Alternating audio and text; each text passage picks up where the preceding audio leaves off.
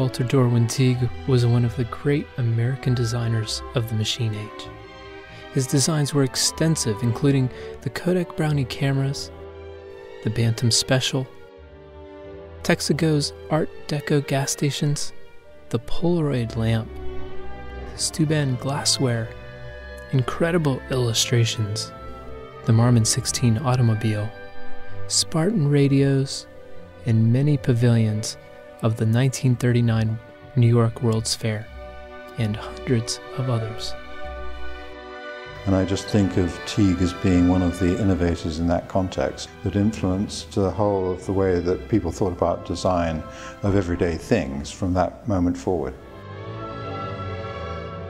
Modest man, Teague left few details about who he was and his reinvention of himself into an industrial designer. He wanted to influence the world. That is the key, perhaps, to him going to New York. The pure physical hideousness the factory spread around us was worse than anything the world has ever seen.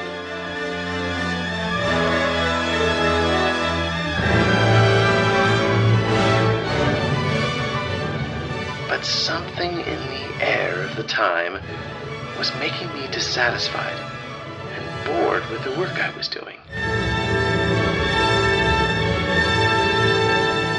So why did he start a new career at 42, and how did he quickly become one of the greatest industrial designers of the century?